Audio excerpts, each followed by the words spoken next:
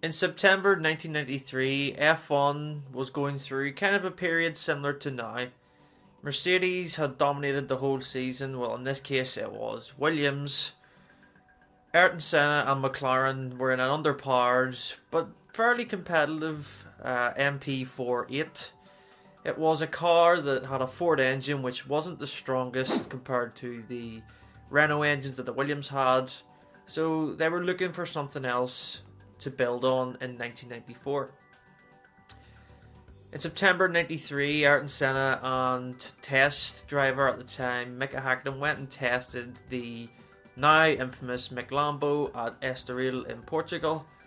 The Lamborghini engine proved to be a success with Senna, as he wanted to actually race this engine for the last 3 races of the season, but due to contractual obligations with Ford, McLaren couldn't do this. But the option was there for 1994 for Lamborghini to actually take over the engine suppliers for McLaren. But they didn't choose. So it makes you think, what if Senna was allowed to race the V12 Lamborghini in 1993 for the last few rounds?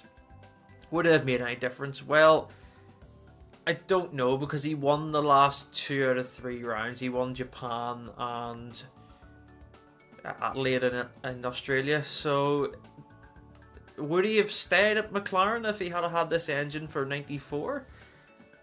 I don't think so, because I think if you know the story behind 1993, it's a bit of a turmoil. Senna's $1 million a race fee contract that he had. It's one of those things where would have persuaded him, maybe, I don't know, last second, but I think his heart was always set on Williams for 94. It's interesting because the myth of this car just keeps growing. Mika Hakkinen said that this car was a handful to drive, but it was so fast, but it also was quite unreliable.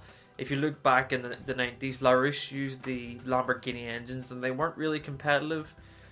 So it's just a myth, really, of what could have happened with this car.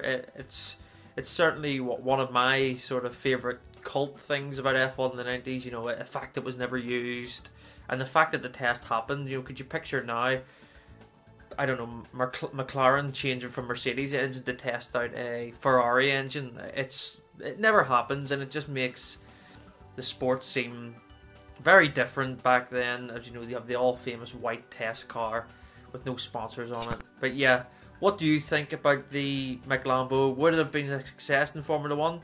Let us know in the comments below, and yeah, make sure to subscribe, and I will catch you next time.